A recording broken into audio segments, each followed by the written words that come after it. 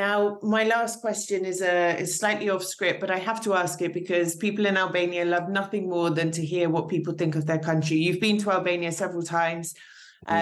What do you like about this country? What makes it special? What are your thoughts about it?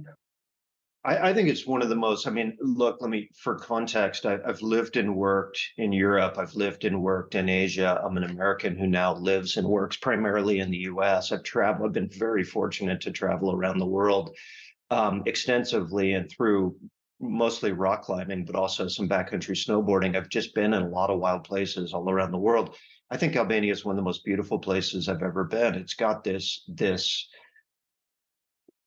natural beauty, and I think for a variety of reasons, historical, culture, and otherwise, it's had a real light touch from the hand of humans in many areas, in many ways.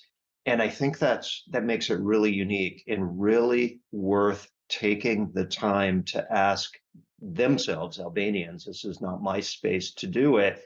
How do we want to how do we want to move into the future, and what do we want to be our legacy as it relates to this natural landscape that is in the shape that it is, which is very unique when you compare it to the rest of Europe, which is why the Vjosa truly is one of the last free-flowing and wild rivers in all of Europe.